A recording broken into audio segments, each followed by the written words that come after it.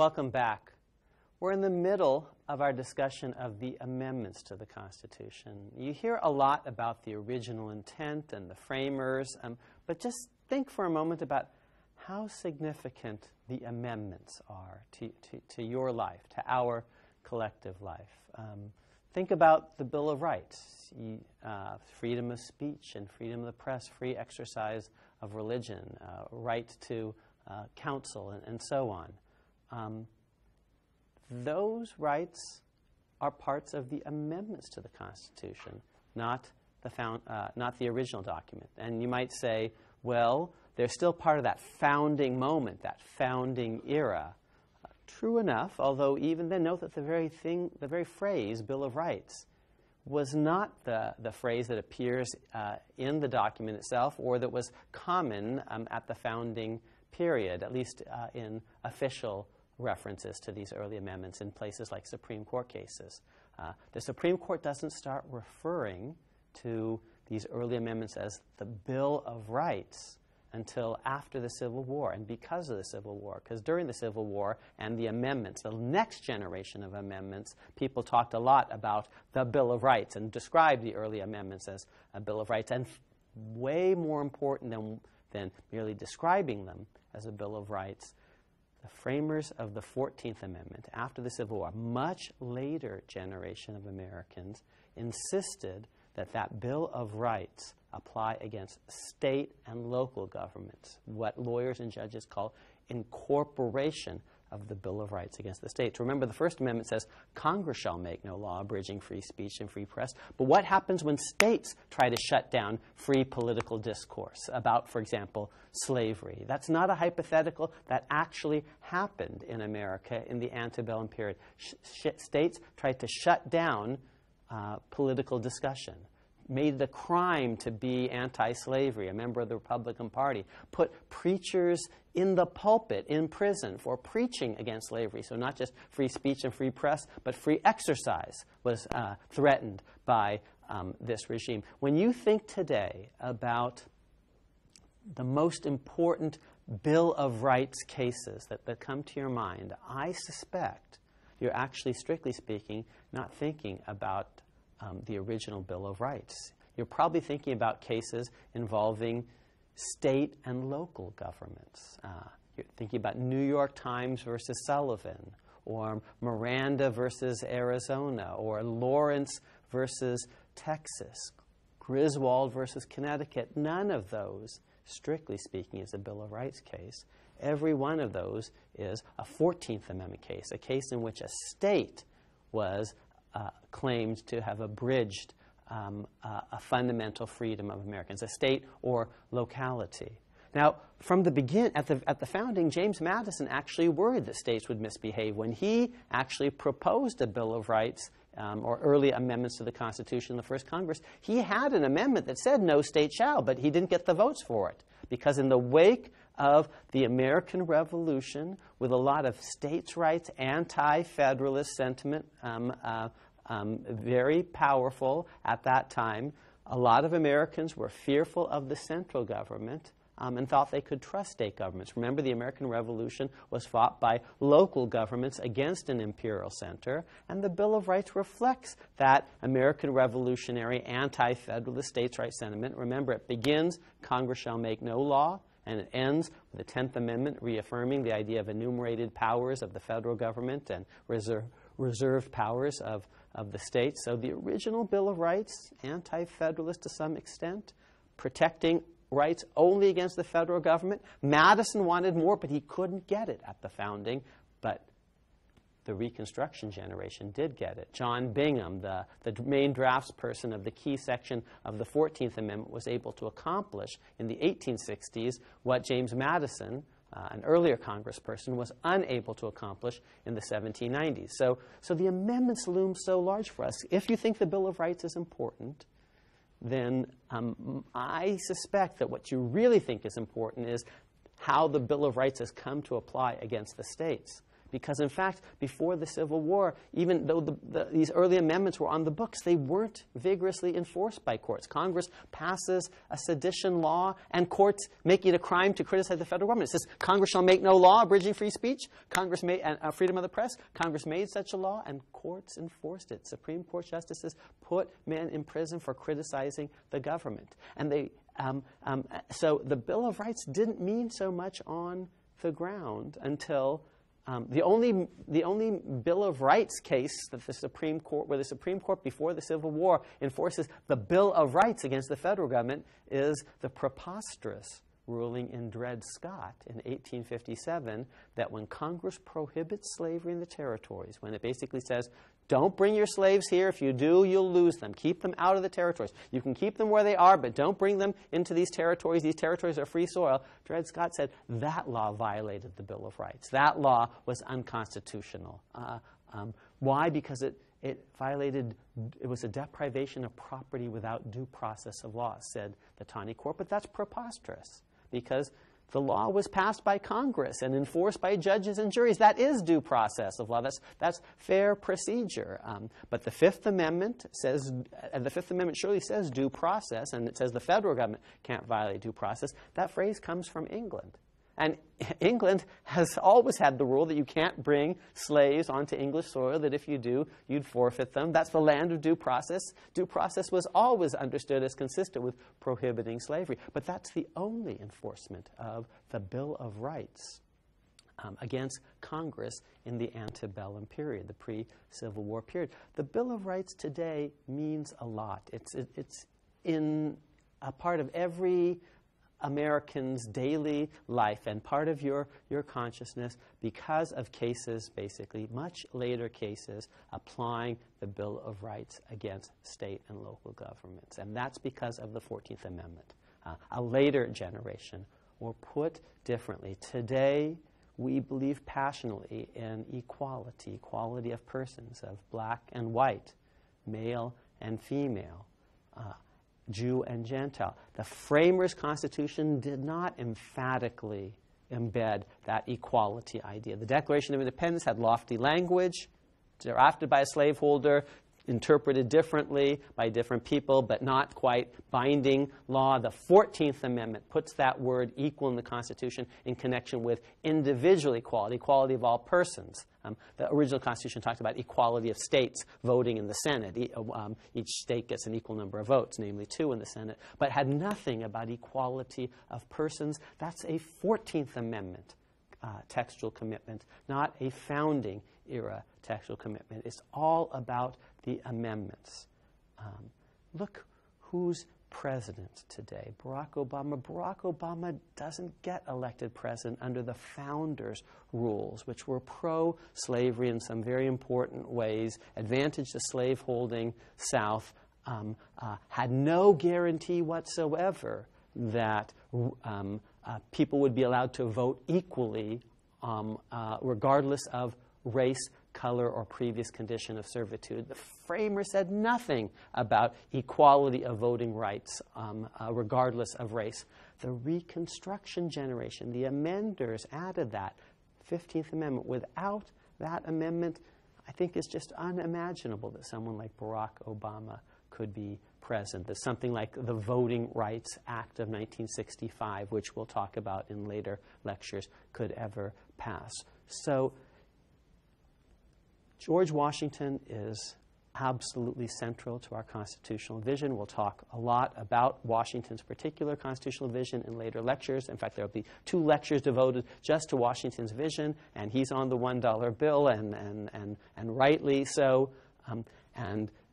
He embodies national security and geostrategy, and he is pro-slavery, although in that he's a slaveholder and he dies a slaveholder, but he, at the end of his life, is trying to move away from slavery, and that is one of many, many things to be said in favor of the greatness of George Washington. But Washington will give way to Jackson, another general who can beat the British, embodying national security, but now in a much more aggressively pro-slavery way. Washington wanted to end slavery. At the end of his life, Jackson never said anything like that. much more pro-slavery, puts Roger Taney on the court. And Jackson is the most important figure in antebellum America. And he's going to give way eventually, and that system fails, to Abe Lincoln. So you got the $1 bill, George Washington, you got the $20 bill, Andrew Jackson, but the $5 bill, Abe Lincoln, we today live way more in Lincoln's house than in either Washington or Jackson's, or Thomas Jefferson's, James Madison's for that matter. We live in a house that was divided against itself because of slavery, that fell because of slavery, call that the Civil War, that got rebuilt, that house, reconstructed, if you will, by Abraham Lincoln's generation. So we live, I would argue, far more in Lincoln's Constitution than we have understood. That's the generation that rebuilt the Bill of Rights, in effect, and applied it against the states and promised equality, civil equality for all, racial equality, even in the franchise. That's the modern world that we live in, and it's a world of the amenders. So founding fathers, yes, we spent a lot of time talking about their vision. That's what all the early lectures were about, their vision. But I don't want you to forget that our Constitution is an intergenerational project, and you have to take seriously the amendments as well as the original founding vision. Now, in that spirit, in the remainder of this lecture and in the next one, I'm going to talk about the next great wave of amendments. We've talked about the Bill of Rights. We've talked, and the 11th and 12th Amendments at the founding. We've talked about 13, 14, and 15 after the Civil War.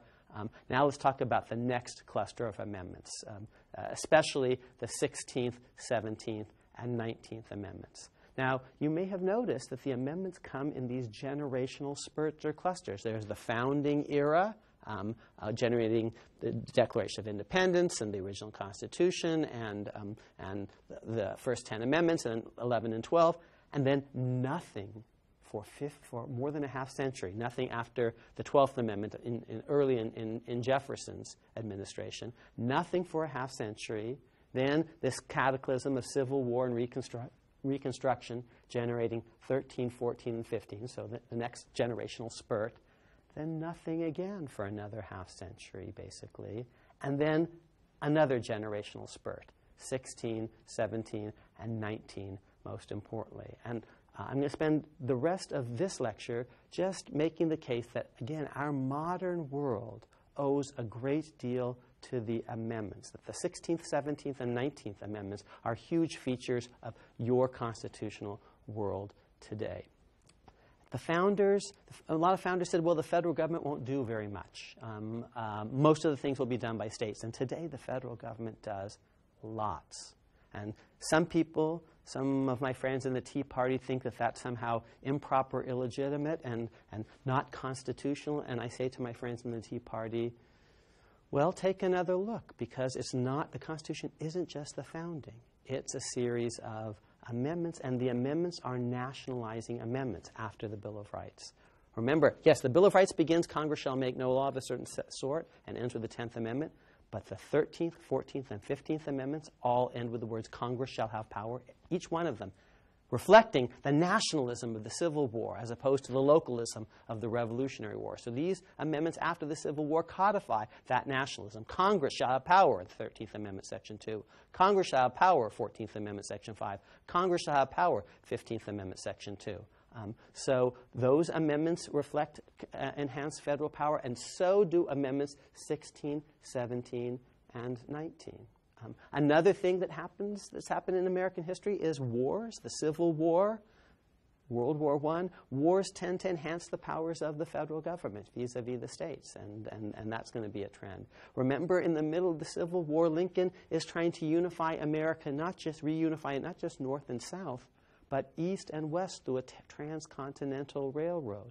At the founding, the framers said things that are genuinely interstate, transactions that involve more than one state that really spill over across state lines, those things the federal government can regulate, interstate commerce. But the reality at the founding is most stuff isn't interstate. Most people live and die in a 50-mile radius. You don't have a transcontinental railroad or jet travel. So much of the economy genuinely is local at the founding. Before refrigeration, you have cows everywhere because you need fresh milk. With the advent of refrigeration, you need cows just in a few places, California, Vermont, Wisconsin, a few more, and we can all drink from those cows because we've got transportation and refrigeration and communication technology, and Lincoln is a huge part of that, like with the Transcontinental Railroad. So one of the reasons we have more federal power today is that our world is genuinely more interstate and international, more connected than it was at the founding. And that's just a fact about the world that's changed. The framers said, if it's interstate, if it's international, the federal government can do it. And just a lot more stuff today is interstate and international in a world of the internet and supersonic travel and the GATT and international trade. So a lot more of the world is genuinely international. That's a fact about the world. But also the Constitution has been amended to expand federal power, not just 13, 14, and 15 on matters of race and civil rights, that the federal government will take the lead in championing voting rights, the 15th Amendment, civil rights, the 14th Amendment, and racial rights generally, all three amendments. It's not just, and human rights, not just that the federal government will have a special competence here that it didn't have before, but 16, 17, and 19 add additional federal powers and competences. At the founding, what's the federal government basically supposed to do? Interstate affairs, Western land, and foreign affairs. And raise money for. So if it's a revenue measure, the federal government can pretty much do it. If it regulates an interstate problem, the federal government that spills over across state lines, the federal government can pretty much do it. If it's a national security matter, the federal government can pretty much do it. If it's a foreign affairs matter, that's sort of the founding vision. Reconstruction adds if it's a civil rights matter, a human rights matter, a voting rights matter, the federal government can do it. Now, the 16th, 17th, and 19th Amendments are going to continue to broaden the scope of federal power. The 16th Amendment is going to affirm, and does, and it's adopted at the beginning of the 20th century, the power of the federal government to impose an income tax on individuals. The 17th Amendment is going to make senators directly elected by the people of each state rather than the legislature of each state. And the 19th Amendment provides for women voting equally with men. Now, my claim is you put 16 plus 17 plus 19 together, and you get the New Deal, the Great Society, Obamacare. Here's how. And when you add all that to the founding, here's how. The 16th Amendment is going to be about a power of the federal government to use its taxing power to accomplish national redistributive projects. We'll talk more about this in the next lecture, but the 16th Amendment was very much designed by people who called themselves progressives, who believed in a progressive income tax that would redistribute, that would take more, redistribute economic resources, take more from the wealthy. And you can more easily do that at the national level than at the state level, because if a state tries to do that, the rich people move out and the poor people move in. But if the federal government tries to do that, it has a lot more ability to pursue national redistributive projects. What does the 17th Amendment do? The 17th Amendment frees U.S. senators from dependence on state legislators. They're going to be more free to pursue all sorts of national projects, precisely because they're freed from dependence on state legislatures. Even if they had the power to do something under the founding regime, they might have hesitated to do it because state legislatures wouldn't like that. Well, now it doesn't matter what state legislators like. It matters what the voters want. So a modern world in which lots of senators become presidents, well, that's in part because senators are now directly elected populist politicians. That's the 17th Amendment world. The 19th Amendment, women are going to vote.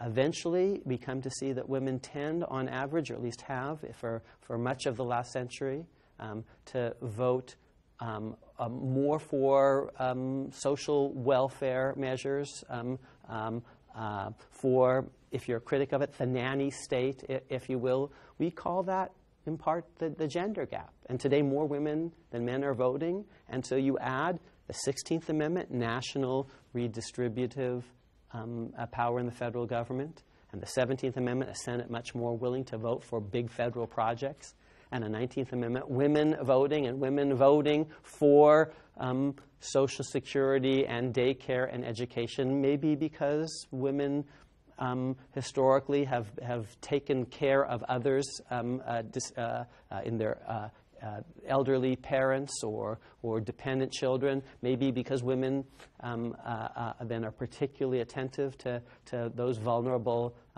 members of society, maybe for other reasons. I frankly don't know why, but the data does suggest that women have in recent eras voted more for some of this social welfare legislation than have men. And that's a constitutional development. It's an amendment development. 16 plus 17 plus 19 is very quickly going to give you Franklin and Eleanor, the 19th Amendment, and with a New Deal, and Bill and Hillary, Barack and Michelle. It's going to give you, in short, 16 plus 17 plus 19, the New Deal, the Great Society, and Obamacare. And these, I claim, are fully constitutional, not just because of the founding vision, but because the founding vision has been supplemented by the Reconstruction vision, by the Progressive Era vision. In my next lecture, we're going to walk through these amendments in a little more detail, with particular attention to the 16th Amendment, the Income Tax Amendment, the 17th Amendment, the direct election of senators, and the 19th Amendment, maybe the most dramatic of all, the Women's Suffrage Amendment. So stay tuned.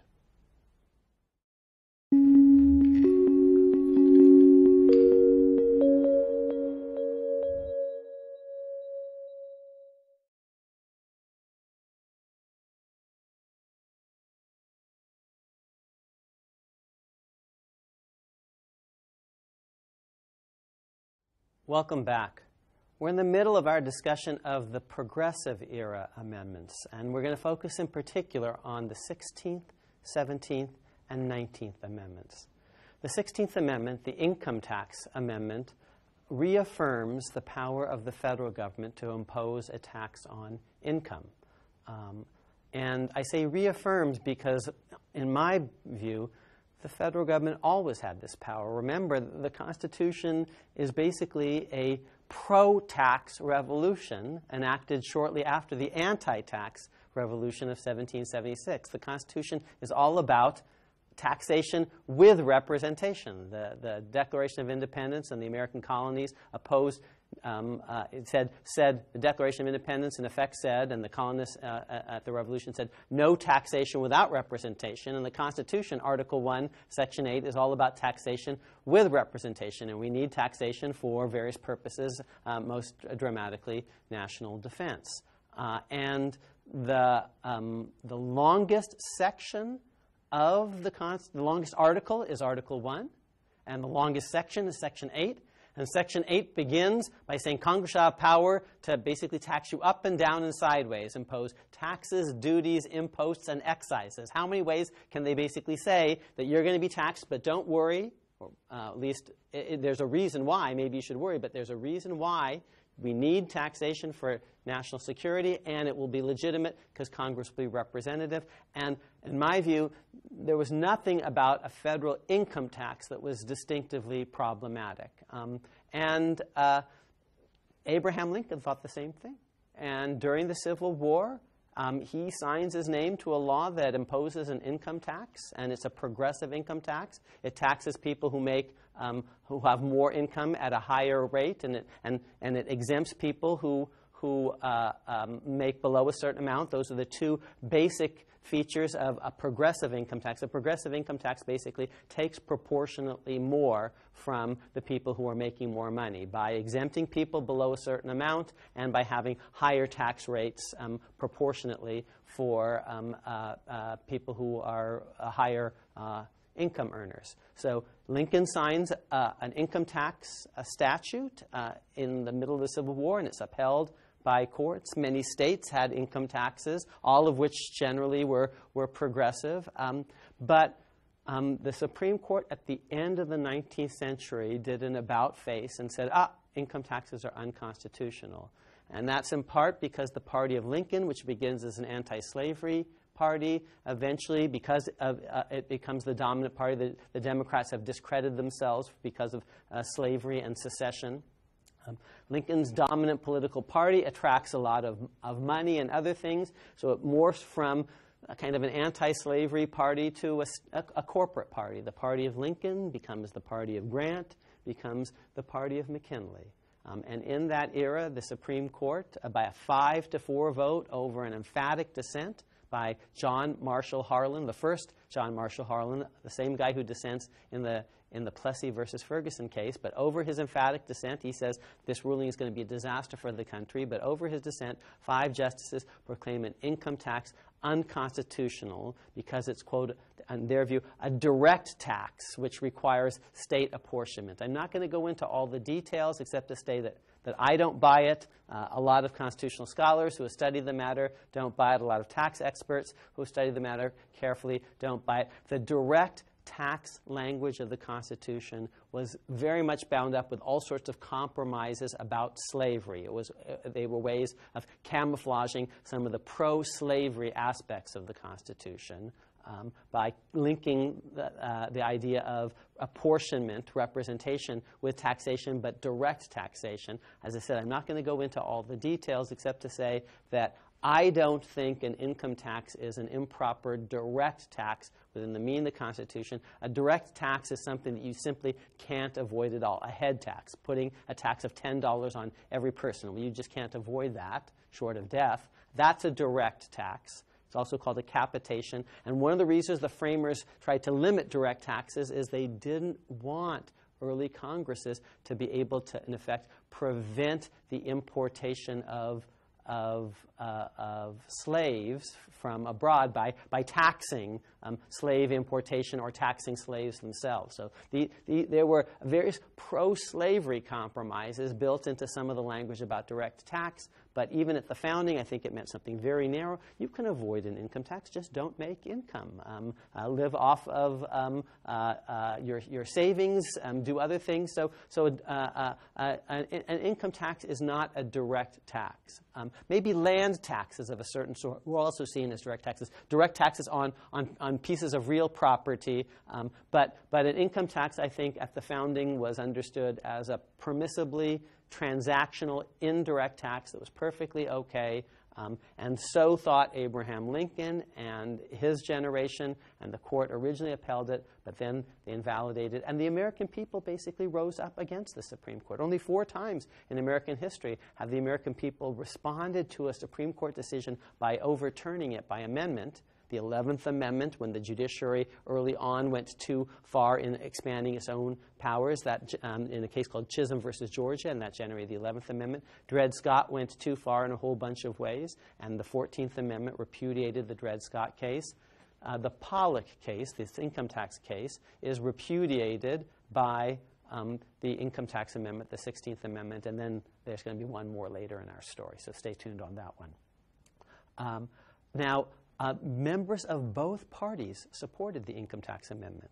Teddy Roosevelt and William Howard Taft for the Republicans. Woodrow the Democratic Party was also on board. So amendments succeed when both parties are in favor of them, and that's what happens with the 16th Amendment, which, as I said in my earlier lecture, my previous lecture, sort of laid the foundation in some very important ways for the modern redistributive estate. The income taxes that we've had have always, at least in theory, been progressive redistributive income taxes. In practice, one can raise questions. The 17th Amendment, also adopted in the 19-teens, as was the Income Tax Amendment, the early 19-teens, the Income Tax Amendment, provides for the direct election of senators. And you might wonder, why would existing senators ever go for that? Because remember, no amendment can pass unless 2/3 of the House and 2/3 of the Senate and 3/4 of the states say yes. So why would existing senators, who are basically picked by state legislatures, ever vote to change the rules by which senators are picked? And part of the answer is, by the time the 17th Amendment comes along, a bunch of senators are already kind of directly elected. There have been improvisations in the founder system. These improvisations begin as early as the 1850s, with the famous Lincoln-Douglas debates in the wake of the Dred Scott case. In 1858, Abe Lincoln wants to be U.S. Senator from Illinois, and Stephen Douglas, who's the current U.S. Senator, wants to be reelected. And legally, strictly speaking, the senator is going to be picked by the Illinois state legislature. But what Lincoln and Douglas do, what the political parties do, the political parties basically say, before the state legislative election, the Democrats say, we're going to nominate Stephen Douglas, and the Republicans say, we're for Abe Lincoln for Senate, and they announce that before the state legislative election. Now the state legislative election kind of becomes a referendum of sorts on whether you're a Lincoln man or a Douglas man. If you're a Lincoln man, vote Republican for state legislature. If you're a Douglas man, vote Democrat for state legislature. Now, it's not perfect. It's not a perfect referendum because there's some malapportionment and gerrymandering, and not all districts are open in the election, and there might be other issues that you care about other than Lincoln versus Douglas. So it's not perfect, but the election in 1858 for a state legislature was kind of rough referendum on whether you preferred Lincoln or Douglas. And in fact, Lincoln's supporters cast slightly more votes than Douglas's supporters, but not quite enough to swing the election in his favor. Later generations of Americans will sort of further improvise toward a direct election system. In states that have basically, like, where one party is dominant, the key becomes to election becomes winning the party nomination. And if the state uses a primary system to pick its a nominee, well, then the primary becomes, in effect, the direct election. And a bunch of states, basically, especially in the South, were one-party states. The Democratic Party was the dominant party in some southern states, there were other one-party states in the Midwest. So primaries were a kind of direct election. Oregon improvised a different system. Oregon basically said, when you vote for Congress, for a U.S. Senator, for a member of the House of Representatives, for state legislature, when you vote, we're going to put on the ballot a non-binding question. The non-binding question is, whom do you prefer for the U.S. Senate? Okay, and there were different iterations of it. The first version, like, whom do you prefer? And then, we're going to actually have a second question. State legislators have to either promise to support the winner of the beauty contest. The beauty contest is who do you want for U.S. Senator. So you either, if you're running for state legislature, your name appears on the ballot, and whether you're Republican or Democrat, and whether you've taken the pledge. I pledge to support the beauty contest winner. So if you pledge to support the beauty contest winner, even if you're a Democrat, if the Republican wins the beauty contest, you're promising to vote for the Republican for U.S. Senate. So second version is your name and whether you've taken the pledge, and your party and whether you've taken the pledge. And an earlier and later version is you're actually required to honor your pledge. Now, what exactly that means, is that constitutional? But in any event, by the time the 17th Amendment comes along, a bunch of senators are already kind of directly elected through some version of the Oregon plan or through the primary system in one-party states. And the 17th Amendment's adoption is a great democratizing moment that will actually have reverberations later on. It's going to, for example, help make it easier for the U.S. Supreme Court much later to insist on one person, one vote for state legislative elections. Why? Because when state legislatures picked U.S. senators, remember, state legislatures might be kind of malapportioned, and that malapportionment would be the basis for the U.S. senators' election and re-election. So U.S. senators would have a stake in state legislative malapportionment before the 17th Amendment. And they might make it hard for justices to invalidate state legislative malapportionment because, remember, justices have to be confirmed by the Senate.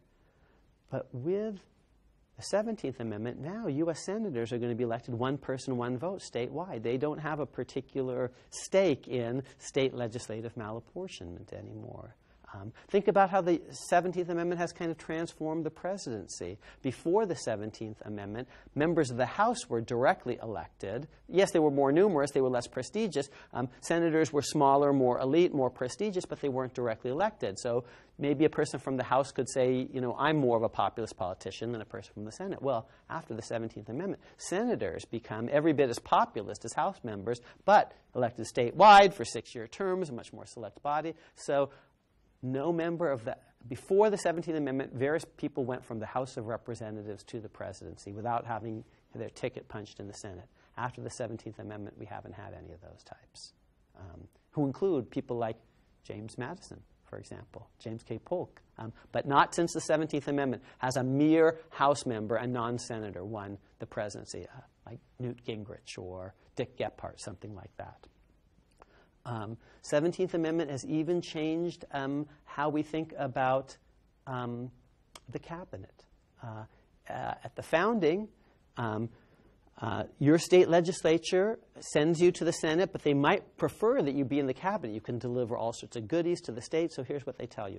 Go into the cabinet, we'll hold your seat, and when you're done with your cabinet service, you can go back, we'll give you your Senate seat back.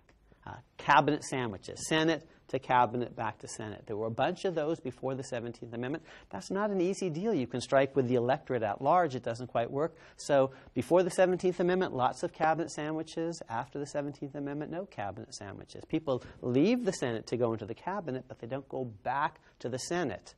Lloyd Benson, Hillary Clinton, John Kerry, and others. They might leave the Senate to go to the cabinet, but they don't count on going back to the Senate anymore. So the 17th Amendment has actually kind of changed all sorts of other aspects of government. Senators used to be much more commonly picked as Supreme Court justices.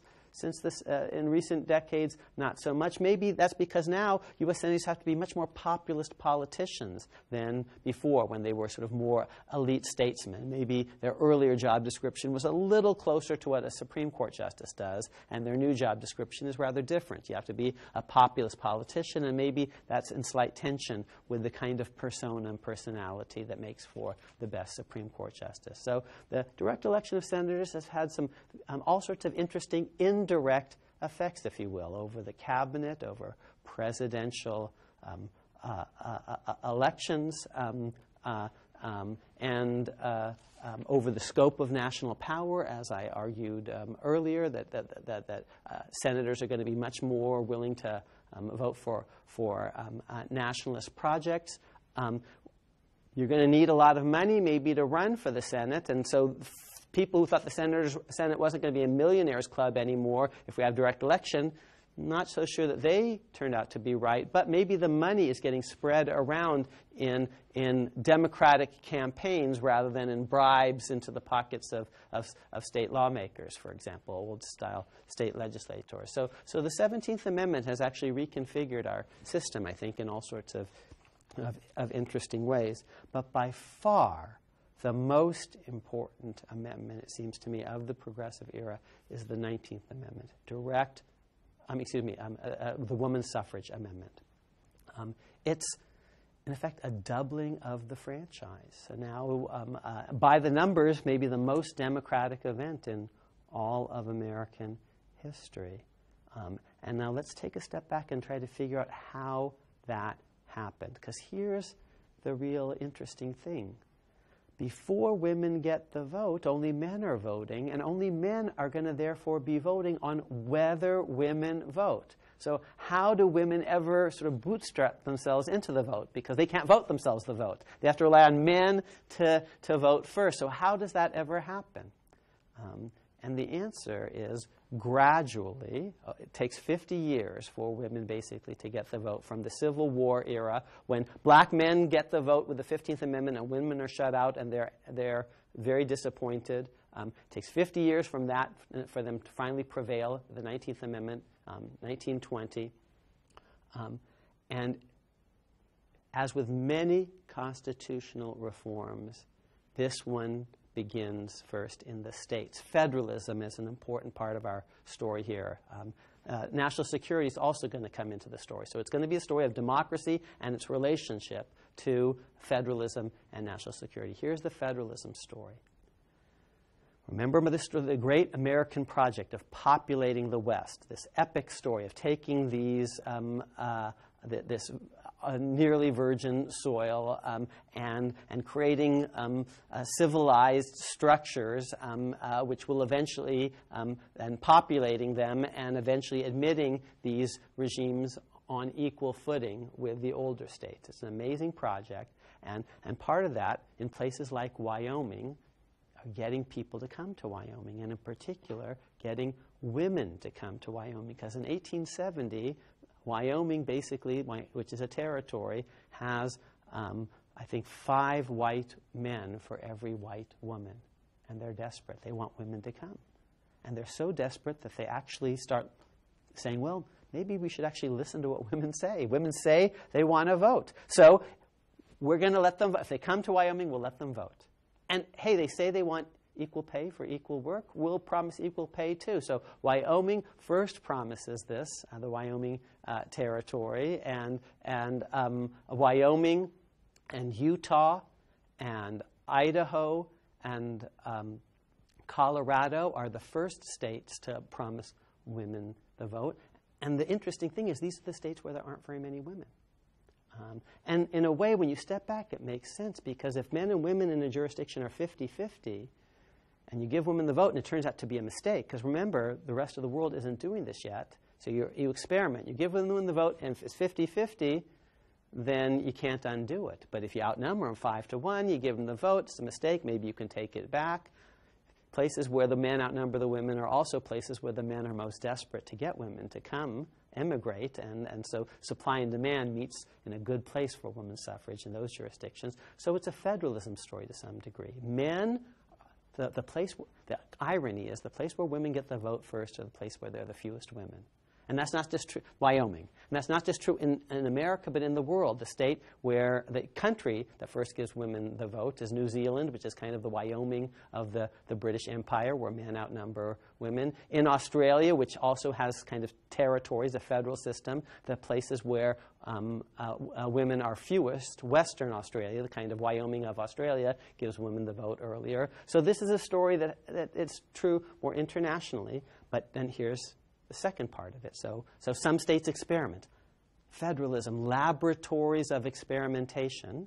And states are innovating here just as states first had bills of rights and written constitutions and 3 branches of government and bicameral legislatures, and states are getting rid of slavery first. And so states are leading the way on all sorts of things. States are putting constitutions to special votes first. So here's a few states are giving women the vote, and the sky does not fall. So the other states start to follow suit eventually. I'm saying, well, if you're going to come all the way across the plains and over the mountains, why stop in Wyoming? Come all the way to California. Come to Oregon. Come to Washington. So other states start following suit at the beginning of the 20th century. By 1909, only 4 states with only 2% of America's women, Colorado, Utah, Idaho, and Wyoming. 1909, only 4 states. But by 1915-16, a whole bunch of states have begun to join the bandwagon. And now, if you want to run for president, you're a U.S. senator, you have to be in favor of women's suffrage. Because if you're not in favor of women's suffrage, you're conceding all those women's suffrage states. So one senator from Ohio, he's opposed to women's suffrage. His name is Atlee Pomerene, and you've never heard of him. The other Ohio senator who's in favor of women's suffrage, his name is Warren G. Harding, and he's going to get himself elected president on those women's votes. So once you see it start happening in a bunch of other states, you say, if you're a national politician who wants to be president, and that means lots of folks in the Senate, hey, I want to be in favor of that. And once you see different states voting, taking votes on women's suffrage, and women's suffrage losing, let's say, 70-30 in the first vote, but the women keep pushing, and then the next time women's suffrage loses, because remember, only the men are voting for it, on it, so it loses 70-30. Then the next time, 3 years later, they get on the ballot again in the state, and it loses 60-40. And then they get on the ballot yet again, 3 years later, because they're persistent, these women suffragettes. And then it only loses 55-45, and now you think, eventually they're going to win. And if they win, do I want to be the last politician standing in the schoolhouse door resisting women's suffrage? Because as soon as they win, they're going to vote me out of office. So I have to pay attention not just to the men who voted for me, but the women whom I might need for my re-election. And so you go from only 2% of America's women voting in 1909 to 100% in 1920. Once male politicians think that women are going to get the vote, it becomes almost a self-fulfilling prophecy. Then everyone kind of clambers on the bandwagon, wants to jump aboard it so that they're not on the wrong side of politics and history. So that's a federalism story. It's a story about political incentives. It's also, though, the story of women's suffrage, and it's a story of women being very emphatic and working tirelessly again and again and again to get this. Women like Elizabeth Cady Stanton and Susan B. Anthony and their successors. But it's also a story of national security. Because what else is happening in this period? America is at war, World War I. And Woodrow Wilson initially opposes women's suffrage. He's a Southerner. Actually, he pretends he's a New Jersey person, but he's born in Staunton, Virginia. He grew up in Georgia. People in Georgia don't like the 15th Amendment, which guaranteed equal voting rights for blacks. So they don't want a 19th Amendment that's going to basically be the same thing except for sex, more federal intrusion into state voting regimes. Southerners don't like that. Wilson is a Democrat. He's a Southerner. That's the base of the Democrat Party. He's inheriting still Thomas Jefferson's party. So initially, he's not in favor of it. But then the women start shaming him. They chaining themselves to the White House gate and demanding rights for women, saying, you're in a war and you say it's a war for democracy, and yet you don't let your own women vote. And we're part of the war efforts. Yes, we're not on the battlefield, but we are providing the economic support that's helping the war effort. And so Wilson switches. And here's one of the other reasons that he switches. He believes that this war is about something, and eventually he wants it to be a war to end all wars. He wants to have a League of Nations that will emerge after the war, a League of Nations in which the United States is going to have to be involved so these European countries don't kill each other again, and suck America in. So the United States is going to have to play a central role in the League of Nations as sort of the arbiter of old world disputes.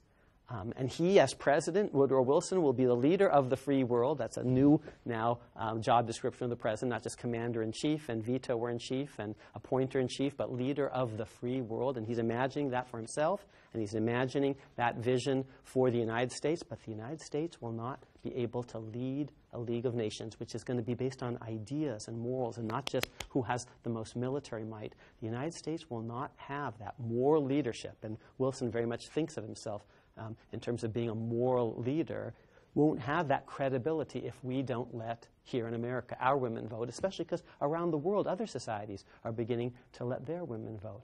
So Woodrow Wilson comes personally to the Senate of the United States dramatically. Since Jefferson, presidents basically had only sent messages to Congress. They didn't appear personally before Congress. But Wilson shatters that precedent and it goes and appears personally before the Congress for various things. And one of them is an appeal to Congress to get them to support a women's suffrage amendment as a war measure. And he's explicit that this is as war. And now both parties eventually join on board, the Republicans and the Democrats, because if women's suffrage is going to happen, you don't want the other party to get the credit without your party getting the credit too. And Republicans say, well, we're the party of Lincoln and we gave you the 15th Amendment, so now we're going to do it again with the 19th. And the Democrats say, we're the party of Woodrow Wilson and he's in favor of it, so we are too. And you get the 19th Amendment, and the world will not be the same. Women's suffrage, I think, transforms the nature of of American politics. Today, more women vote than men. If women all voted for the same candidate, they could basically decide every election in the country. And if the men are close to evenly divided, the women decide. That's because of the transformative 19th Amendment. And I'm going to come back to that in, well, let me just tell you that that's what this depiction is all about. Women crusading for women's votes, marching in New York City. I think this is in 1912 or so. I believe they're marching down Broadway. I'm going to come back to this at the very end. There are other amendments of the Progressive Era. The 18th Amendment gives you prohibition, and the 21st Amendment takes it away, sort of undoes it. There's an amendment about having the presidential term begin in January rather than January 20th after the November election rather than in March. I'm going to say a little bit more about that amendment in my next pair of lectures, because that amendment is designed to reduce the lame duck period. Someone gets elected in November, but they have to wait all the way till January before taking office. It turns out, and before the 20th Amendment, they had to wait all the way till March. It turns out there's a way of having the person who won the election, let's say Romney had won the election against Obama, having that person take office not in January, but the day after the election. It turns out there's a way to do that, and that has to do with a later amendment, a later 20th century amendment that we're going to talk about in the next pair of lectures, the 25th Amendment. So we're going to talk about that in the next set of lectures, and we're also going to talk about another generation of Americans that takes to the streets. The women are taking to the streets to right a great historical wrong and injustice, that they've been excluded from the franchise, and that's not right. And they take to the streets in the 19-teens, and they prevail. 50 years later, another half century later, a new generation will arise, another generational spurt of amendments, and this generation will once again take to the streets to right some great historic injustices and wrongs. And that's the story that we're going to tell, among others, in the next pair of lectures. So stay tuned.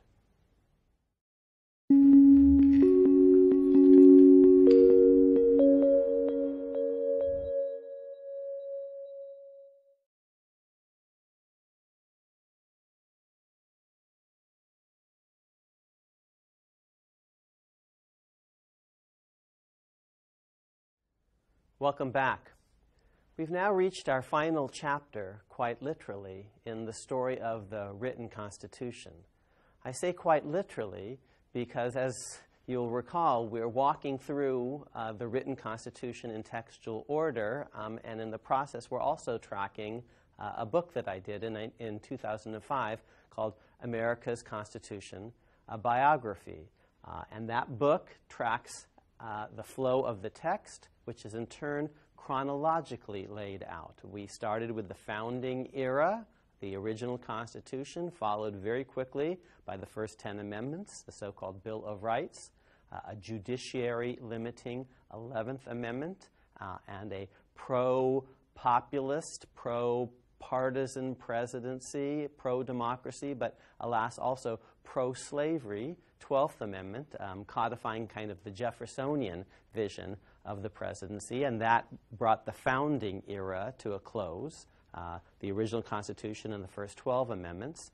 Then we moved forward in time, and after the Civil War, we encountered the 13th, 14th, and 15th Amendments, ending slavery and guaranteeing civil and eventually political equality to African Americans.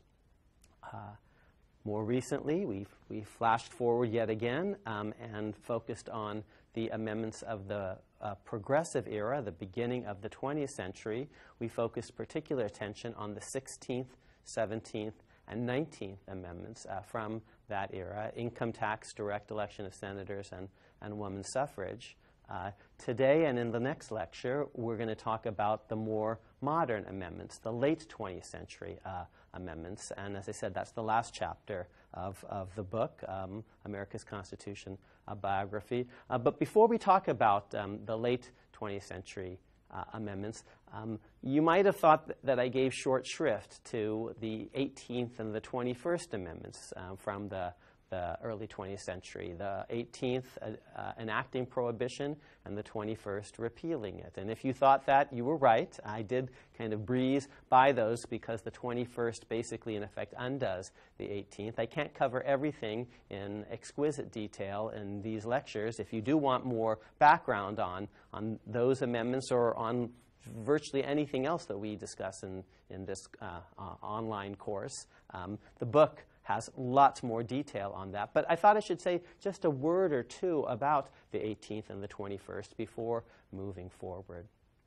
The 18th Amendment was part of the progressive era, and those who supported Prohibition saw it as consistent with, many of those who supported it saw it as very consistent with the other reforms of the era, an era that gave us initiative and referendum and recall, the political primaries, a kind of a democratic reform, direct election of senators. This was an era that was in which a lot of social energy was spent sort of resisting forces of corruption, corporate corruption, city bosses.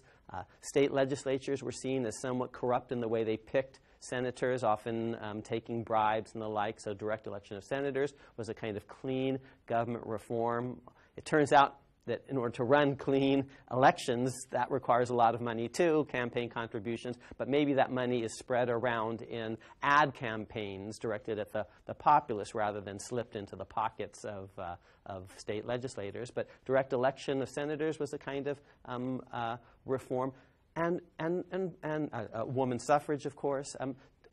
Prohibition was also seen as a reform of sorts. The saloons in big cities were seen as particularly corrupt places.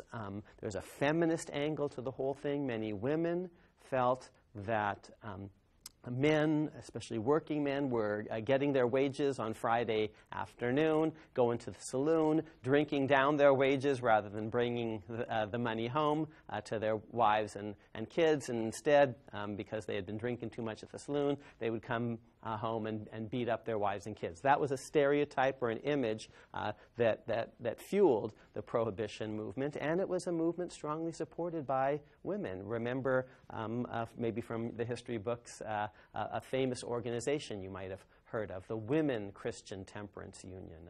And indeed, one of the major forces that lobbied against women's suffrage was the liquor lobby, because they feared that women's suffrage would actually lead to prohibition, lead to dry laws. And indeed, the 18th Amendment and the 19th Amendment are coming from the same era. Prohibition also had a national security angle. There was a need for grain during World War I, and people said, well, grain is being diverted to make beer and other things. So I did want to just briefly mention Prohibition, since I gave it short shrift last time. It's the one amendment, really, of all of them that arguably restricts liberty and equality. And interestingly, it's the one that doesn't take. Shortly after Prohibition is passed in the 19-teens, it's repealed in the early 1930s. So, and that's the 21st Amendment. And that's one of the reasons I didn't spend so much time on it, because the 21st, in effect, cancels out the 18th. But one interesting question is, how is it, from a process point of view, that an amendment could be passed? Remember, it requires 2/3 of the House, 2/3 of the Senate, 3/4 of the states, and yet so quickly thereafter you get 2/3, 2/3, 3/4 for the exact opposite position. How could that swing happen so soon? And one factor, I think, is that this was an era, the early 20th century, of democratic experimentation. The progressives believed in progress. They believed in trying things, but also learning from the data. And many people considered Prohibition a failed experiment. It was designed to stamp out the corruption of the saloon. It didn't do that at all. It just drove liquor underground, speakeasies, and a lot of organized crime. By the time of the Great Depression, a lot of people just wanted and perhaps needed a drink from time to time.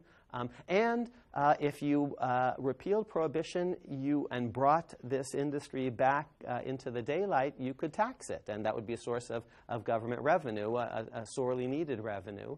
So some people who supported Prohibition in the 19-teens, some politicians actually changed their minds. So you can look at the votes, and you can see some people who voted both for Prohibition and its repeal. But another factor is that prohibition emerged from a somewhat malapportioned system. Cities tended to be wet, pro-liquor. Counties tended to be dry, anti-liquor, prohibitionist. And in the early 20th century, lots of state legislatures were malapportioned. Many House districts were malapportioned. And so in this malapportionment, the counties counted for, the rural counties counted for more than their fair share. The cities got short shrift. They weren't really proportionally represented. The urban areas, which were wet, more immigrant, more pro-liquor. And so the process that generated the 18th Amendment was one that kind of overweighted rural areas in the ratification process, and even in the House of Representatives. By the time of the 21st Amendment, however, Congress, for the first and only time, said, we want this amendment to be ratified not by state legislatures, but by specially elected conventions of the citizenry. And those specially elected conventions were, in effect, in many places, adopted one person, one vote statewide. So there wasn't the kind of malapportionment. So cities played a bigger role in that process. So with both direct election of senators and the 21st Amendment, we see an anticipation of the one person, one vote idea. Remember, when senators are picked by state legislatures and state legislatures are malapportioned, then the Senate is basically a feature of that malapportioned system. But with the 17th Amendment, direct election of senators, you count all the voters in the state equally, one person, one vote, so the Senate itself is a one person, one vote idea, and so too the process that generated the 21st Amendment involved one person, one vote.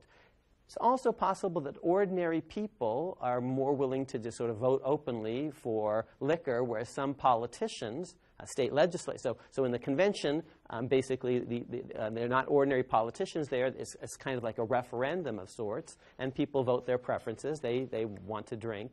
But politicians and state legislatures, even though they may occasionally have a drink or two themselves on the sly, they might have hesitated to vote for liquor, to be seen as soft on morality or something like that. So there's sometimes a possibility that ordinary voters might have sort of different tendencies than the professional politicians. Okay, so that was the 18th and the 21st.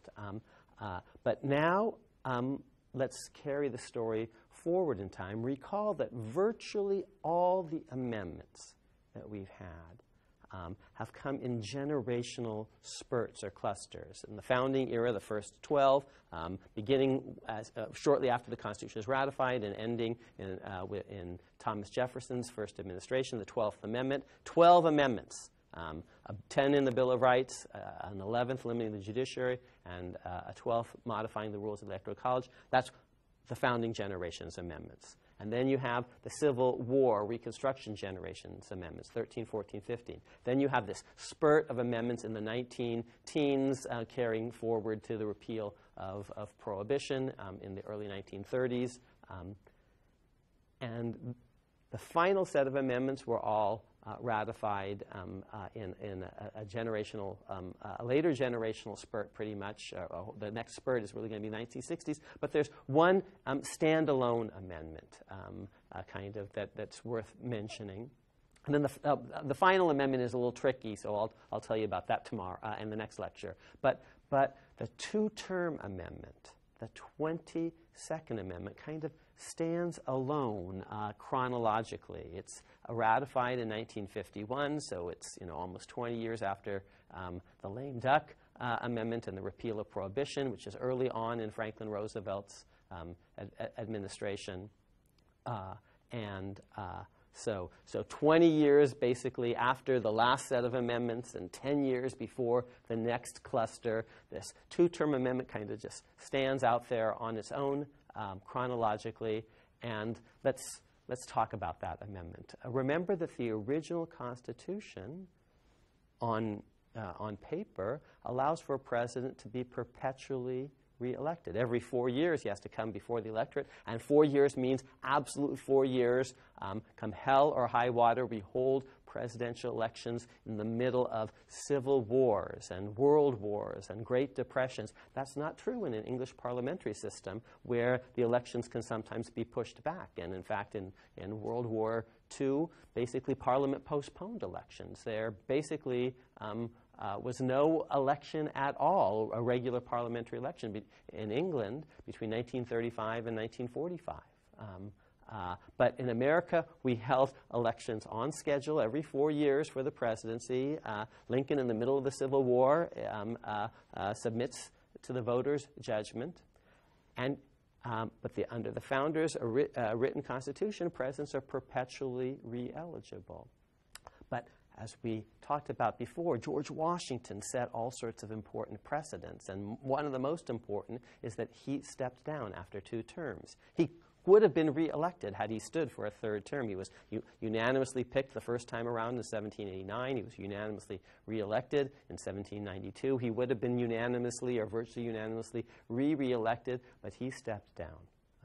And he didn't say a lot about it, but later Americans came to understand that Washington was sending a signal that the republic needs to be bigger than any one person, and that he was kind of in part sending that message that other people are perfectly capable of carrying the torch. And indeed, when Thomas Jefferson wins re-election, he steps down after his 2nd term and says explicitly, I don't think we should have, in effect, a lifetime presidency. John Adams, of course, runs for re-election and loses, so it's not really an issue for him. But when Thomas Jefferson wins his 2nd term, at the end of that, he declines to run again. And remember, in the states, governors that were governorships that had no term limits to them, the governors were almost always re-elected, basically, until they died or were close to death. John Hancock in Massachusetts, George Clinton in New York, Trumbull in Connecticut, also in New Jersey. Governors who could run for re-election ran again and again and again and were almost always elected. But Jefferson didn't like that model, so he said, like Washington, I think I should step down after 2 terms. After Jefferson, James Madison did the same thing. James Monroe did the same thing. John Quincy Adams runs for re-election and loses. Andrew Jackson, after 2 terms, steps down. Thus, a tradition emerges. It's not in the text, but it's a tradition of 2 terms. Now, that tradition isn't inviolable. The next president who gets reelected, Abraham Lincoln, is assassinated, so we never know whether he would have chosen to follow that example or not. McKinley also is assassinated in his 2nd term, so we don't know. We do know that there were some presidents who did dream, at least, of 3rd terms. It's a little cheeky, though, given the tradition. If you're basically saying, well, I'm greater than General Jackson and General Washington and Thomas Jefferson and James Madison because, I'm going to seek a 3rd term even though they didn't. But Ulysses Grant, after 2 terms, steps down following the Washington precedent. And Grant is in a lot of ways like George Washington, this general above political party. He steps down, but then 4 years later, he gets the itch and he kind of runs again. And maybe you see the tradition is not so clear. Is it that no 3rd term or no 3rd consecutive term? There's an ambiguity in this unwritten tradition. So Grant steps down and but runs in the Republican process, the Republican convention. 4 years later, doesn't get it. Grover Cleveland, he wins. Then he loses his bid for re-election. Then he runs again and wins, so he now has 2 terms. And he dreams of a 3rd term. It wouldn't be a 3rd consecutive term. It would be a 3rd total term, but only a 2nd consecutive term. But the Democratic Party isn't interested in having him. There's another issue unresolved in the tradition. How do you count partial terms? Teddy Roosevelt basically has 3 years as president when McKinley dies. Then he wins in his own right.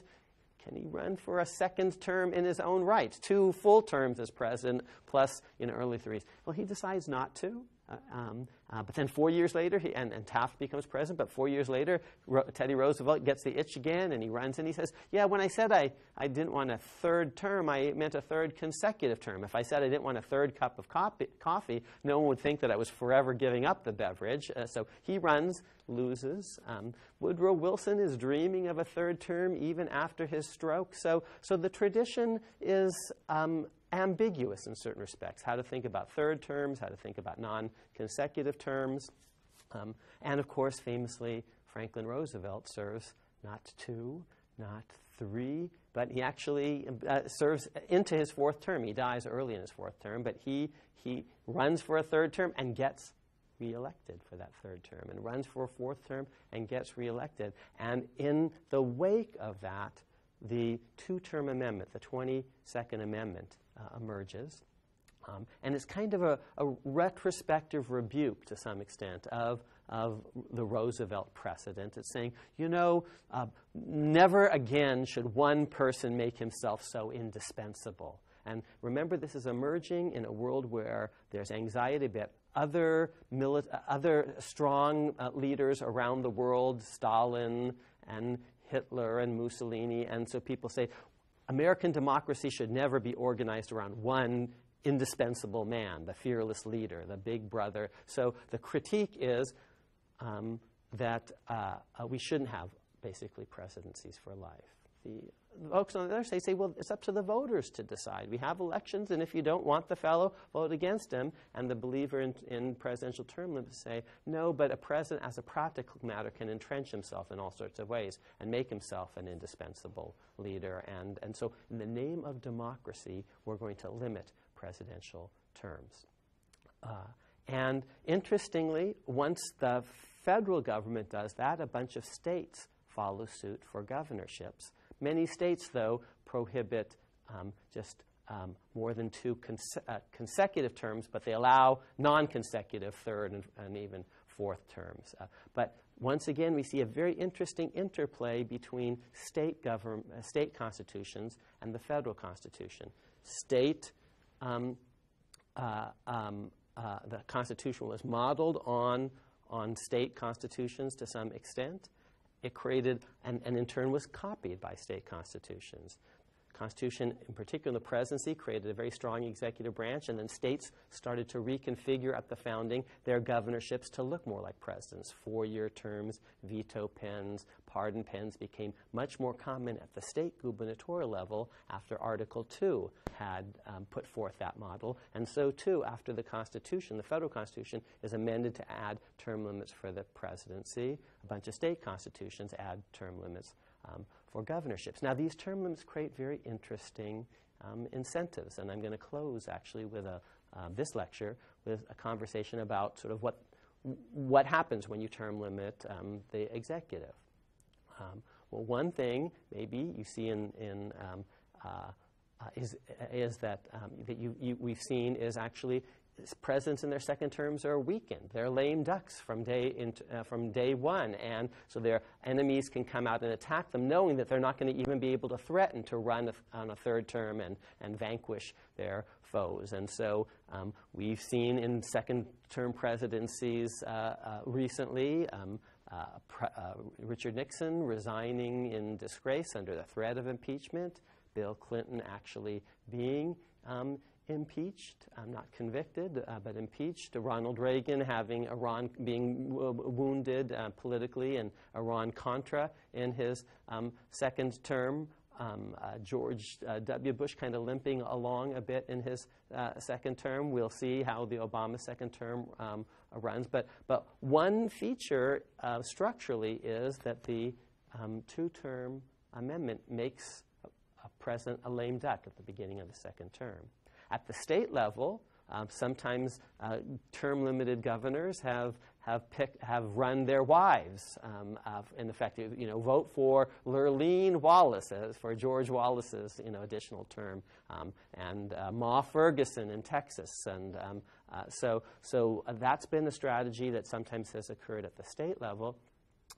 But the final thing I want to talk about at the federal level is how this weakening of the presidency through the 2-term amendment has actually empowered vice presidents.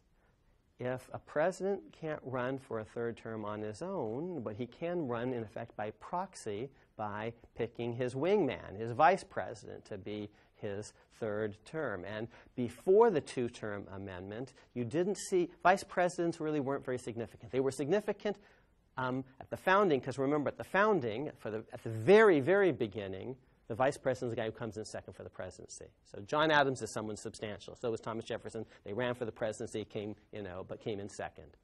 But remember, the 12th Amendment lets you vote separately for president and vice president. It creates a ticket system. And after the 12th Amendment, vice presidents basically are really not typically very important political figures. There are one or two who are significant, but generally not.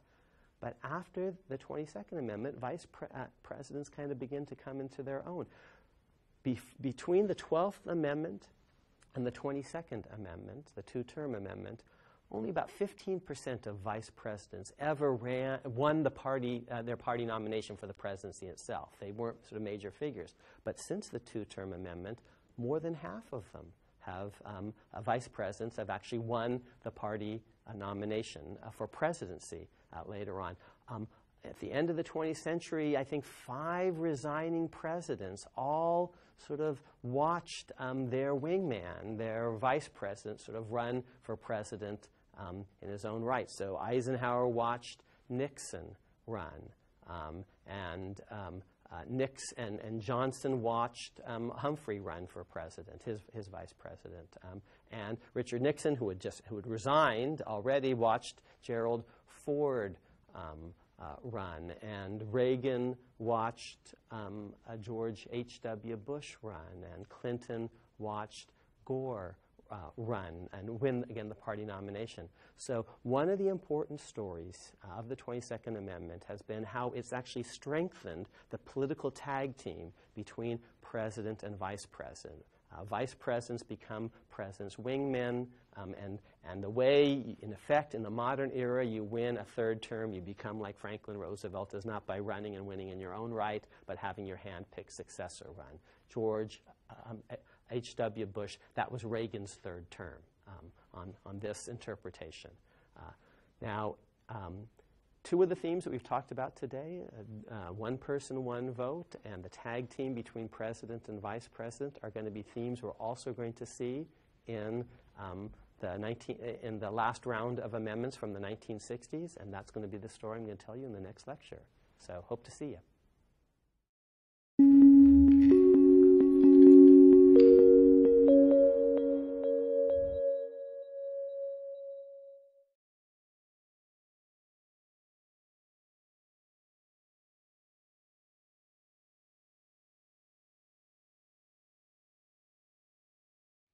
Welcome back. We're up to the set of amendments in the 1960s, the most recent really set of amendments, and the 23rd and 24th Amendments fit very nicely into our general story. The 23rd Amendment brings the District of Columbia into the Electoral College system. Remember, the Electoral College system is one in which different states are assigned electoral votes based on their population, originally connected to the 3/5 clause, but with the end of slavery, the 3/5 clause has dropped away. But the Electoral College system is one in which states are basically the fundamental units for determining presidential elections. And the 23rd Amendment says, well, we're going to allow D.C. to be part of that Electoral College system. It's not going to be a state for the House of Representatives. It's not going to be a state for the Senate, but we are going to allow it to have a few electoral votes, as if it were a state in effect. And the 24th Amendment is going to end, prohibits poll taxes in states being used to prevent people from voting in federal elections, for example, for the Senate, for the House of Representatives, for the presidency. The Supreme Court is going to take, in the same era, the 1960s, some of the deep animating principles underlying that 24th Amendment and actually say, gee, not only should there be no poll taxes for federal elections, there should be no poll tax disfranchisement for state elections either. So how, you might ask, does that fit into the general story thus far? Remember, the general story thus far has been a story of democracy, national security, and slavery/race. So let's take the District of Columbia. Here's one thing you need to understand about D.C. There's a very substantial proportion of non-whites who live in D.C., of African Americans. That's true today. It has been true for the last 150 years at least. Remember, early on, the District of, before Abraham Lincoln's presidency, the District of Columbia is actually a slaveholding jurisdiction. It's part of, it's on the border between Virginia and Maryland, both of which were slave states when the Civil War broke out. So there are a lot of black people who live in D.C., and when you bring D.C. into the electoral college system, you are advancing democracy and actually the cause of racial justice. And democracy is itself a part of the process. It's not just the result of DCs being brought in, but it's part of the process. We've been talking about party competition, presidential parties. Both parties support, the Republicans and the Democrats, support this move to bring D.C. into the Electoral College fold. And that's because in the middle of the 20th century, both the Republican and the Democrat Party are vying for the allegiance of African Americans, actually. Before FDR, blacks very reliably vote Republican, Party of Lincoln, before 1932. After 1972, after sort of the African Americans overwhelmingly vote Democrat. But between 1932 and 1972, so the black vote is kind of up for grabs. Both political parties are trying to get it. Blacks are a swing democratic, a swing demographic, constituency, maybe like Hispanics are at the beginning of the 21st century. So FDR has won a bunch of black votes, and Truman has desegregated the armed forces, and when he runs for election in his own right, it's the black vote that's the margin of victory.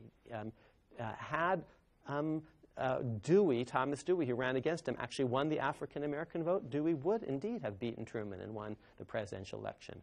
Eisenhower was trying to win back the black vote, and both Nixon and Kennedy in 1960 are vying for the black vote. And D.C. is kind of part of that whole conversation about African Americans more generally. And the 23rd Amendment is proposed under Ike and ratified under JFK, and I think it's a nice symbol of some of these issues. Now, how does national security factor into this? So we've talked about democracy and we've talked about race.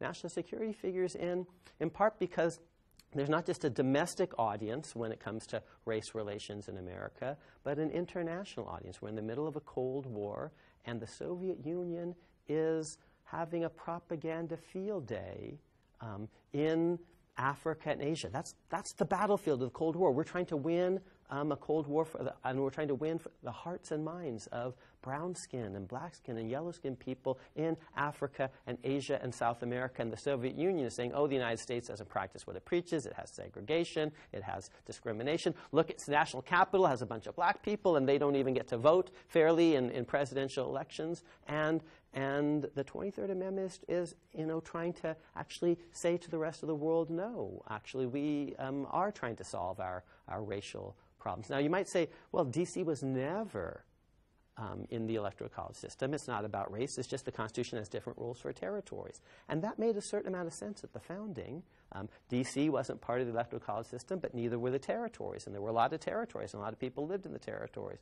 But as the territories gradually became states, admitted on equal footing, remember the story that we told thus far. The new states, the territories, the West wasn't being treated as a permanent Western colony of the East Coast. As those territories became states, it seemed increasingly anomalous that D.C. was left behind. So D.C., was left out of the system even as the territories became states. And at the time that anomaly became increasingly clear, when the West, the frontier ended, and Wyoming and Arizona and the other western states are finally coming in, D.C. status seemed increasingly anomalous, and people started to notice a lot of black people are living there now. And so D.C. brought into the fold is part of a larger geostrategic story. Remember, at the same time that this is happening, Hawaii is becoming a state, the 50th state, Hawaii 5-0. Alaska is becoming the 49th state, projecting beyond the continental lower 48, the contiguous lower 48. And there's a national security story there. We want to project power after World War II into the Pacific. Pearl Harbor, was a scene of military disaster, but we have to project power into the Pacific Rim toward Japan. Alaska borders on Siberia, the Soviet Union. We want listening posts close to the Soviet Union. Remember also, Alaska has a pretty substantial proportion of non-whites, Aleuts, and Native Americans. Hawaii has a very large percentage of non-whites. So Alaska and Hawaii and D.C. are all part of a story of the Cold War, of race, but also of increasing democracy. This is also the era, the 1960s, that's going to give us an Immigration Reform Act that's going to make it possible for people from Africa and Asia and South America increasingly to come to the United States. And this is part of a Cold War idea. We want to be open to the talent of all the rest of the world. And D.C. is part of that larger story. Now, D.C. is still not quite given full treatment. It's not in the House of Representatives. It's not doesn't have 2 senators. It's not admitted as a state. And I'm not predicting necessarily that will happen soon, because the window of special opportunity, I think, closed to some extent in the middle of the 20th century. Because remember what I said, blacks are politically in play. They're a swing constituency between 1932 and 1972, and they make a lot of progress, in part because both political parties are vying for them. Much as earlier political parties didn't want to offend women, and so at a certain point both basically said, oh, we're for women's suffrage. Well, now, when blacks are in play, both parties are wooing them. But after 1972, blacks are quite reliably members of the Democratic coalition, and not at all clear that Republicans would support D.C. statehood, for example, because that's going to mean 2 more Democrat senators, another one, possibly 2 members of the House of Representatives who would be Democrats. So not at all clear that Republicans would support more stuff for D.C. today, constitutional or tweaks or full statehood. Not at all clear that today's Republican Party would support that, but the Republican Party of the middle 20th century, the party of Eisenhower, did very much support that. And remember, it's an Eisenhower appointee, Earl Warren, who hands down Brown versus Board of Education. And in fact, Eisenhower's Justice Department supports Brown versus Board of Education. And so in this period, in the middle of the 20th century, both Republicans and Democrats are actually supporting civil rights and voting rights. And that takes us very naturally to the next amendment, which is about voting rights. And it's an amendment that says states shouldn't have poll taxes that prevent people, because they can't pay those taxes, from voting in federal elections. Remember, under the original Constitution, you get to vote for the House of Representatives if you can vote for your state legislature. So state law sort of defines in the first instance who's eligible to vote, even for Congress. Remember, states regulate how the presidential electors are to be selected. It's a state-defined electorate that picks senators under the 17th Amendment, the Direct Election Amendment. And 24th Amendment said, well, for federal elections, the inability or the unwillingness to pay a poll tax should never be a basis for disenfranchisement. You should be allowed to vote whether you pay a tax or not. This is a grand egalitarian Republican idea, or small r Republican, small d Democrat. And both the Republican and the Democrat Party support this amendment. And the Supreme Court, a Supreme Court that's led by a Republican Chief Justice but has a majority of New Deal Democrat appointees on it, is going to go one step further and say not only should there be no poll tax disenfranchisement for federal elections, we shouldn't have it for state elections either. A Republican government, small r, should be a government of the people, res publica, the people's thing. Not the properties thing. It's not about money or taxes. It's about the people deciding whom they want to represent them. And so these amendments, the 23rd and the 24th, are powerful extensions of this democracy idea that we saw at the founding, that carried forward through the Reconstruction, that was further elaborated by, for example, the direct election of senators in the progressive era. So that general story continues with these amendments. And at the very same time that these amendments are being proposed, Republicans and Democrats in the middle of the 1960s are going to get together and pass an epic Voting Rights Act that further reinforces the idea of federal protection of voting rights, implementing the grand themes of the 14th Amendment and the 15th Amendment that had to some extent laid dormant. Because here's one thing, the dirty little secret that I didn't mention about poll taxes. Poll taxes are basically used in the former Confederacy. When in the 1960s, those are the only states that really have poll tax disenfranchisement, and they probably disenfranchise blacks disproportionately. And this amendment and the accompanying Supreme Court cases extending this amendment understood all of that. So definitely a story of race. And the Voting Rights Act of 1965, following on the heels of the Civil Rights Act of 1964, act supported by Republicans as well as Democrats, Party of Lincoln Republicans as well as Democrats that are trying to repudiate, new Democrats, the legacy of the old Democratic Party, which is about slavery and segregation. This coalition that gives you the Civil Rights Act of 64, the Voting Rights Act of 65, is doing so, again, in part with attention to a world stage, trying to persuade people of goodwill in Africa and Asia and South America that America actually is an open society that really does practice what it preaches, which is, after the 13th, 14th, and 15th Amendments, equality, which is, after the direct election of senators, an idea of equal voting and one person, one vote. And indeed, in this era, the Supreme Court is going to give us some landmark cases, which we're going to talk about much later in this lecture series, on the idea of one person, one vote. 25th Amendment.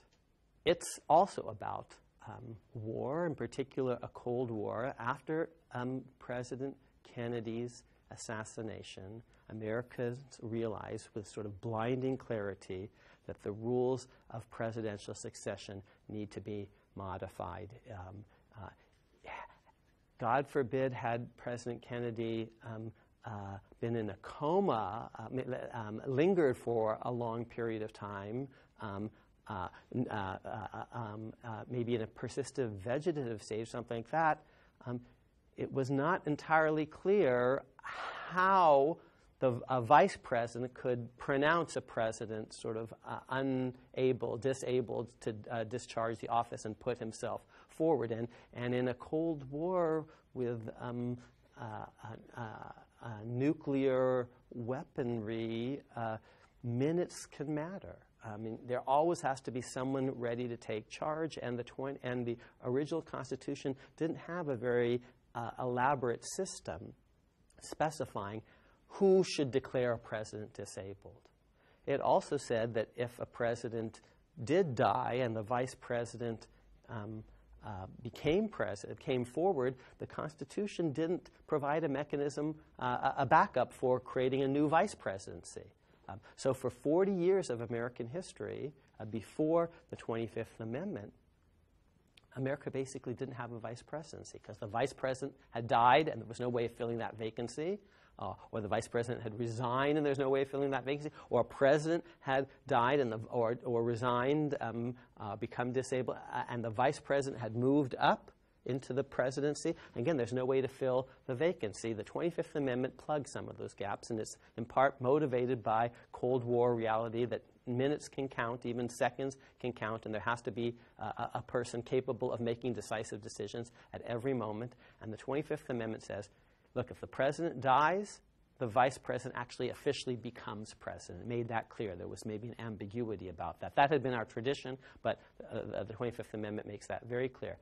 If a vice president becomes president because the president has died or resigned, that incoming president can fill the vice presidential vacancy, can nominate someone basically to be the new vice president, subject to special congressional confirmation process. And if a sitting president is going to undergo some planned surgery or something like that, know he's going to be out of action for a while, know he's going to be temporarily disabled, he can provide, the 25th Amendment provides a mechanism by which he can basically officially designate the vice president as the person in charge, and then when he recovers, take that back very easily, allowing seamless handoffs of power back and forth between president and vice president. It's a constitutionalization of the tag team idea, the ticket idea, that the president and vice president are going to work very closely together. Presidents are going to be picking their vice presidents under the 25th Amendment, as Richard Nixon will handpick Gerald Ford when the vice presidency becomes vacant, when Spiro Agnew resigns. And Ford, in turn, will pick Rockefeller when Gerald Ford becomes president. This is a kind of textualization of the idea that in the political parties, what's emerging is a tradition that the presidential nominee handpicks his running mate. That wasn't so clear for much of American history, but it's more clear today in political party practice. And in the text, there's this close working relationship between presidents and vice presidents. Presidents basically pick their running mates. Their running mates often succeed them. They're their wingmen, and they can hand off power back and forth in cases of anticipated disabilities, let's say a planned surgery or something like that.